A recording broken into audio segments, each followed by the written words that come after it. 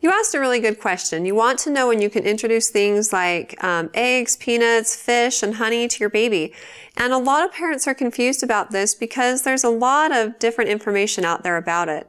In 2008, the American Academy of Pediatrics changed their recommendation to waiting a long time to introduce these foods to saying that there wasn't sufficient data to prove that delaying the introduction of these foods decreased the risk of allergies.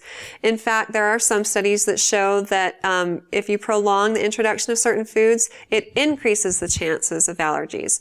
So there is no specified time frame for things like peanuts and fish.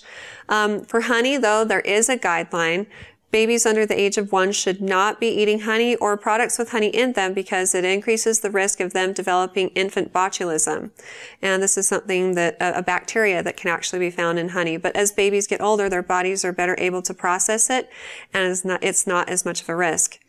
As for the foods that are in question, ask your pediatrician about what their preference is on it, and they'll tell you the research that they've heard, and based on their knowledge of your baby's health history, your family's allergy history, they can give you the best recommendation.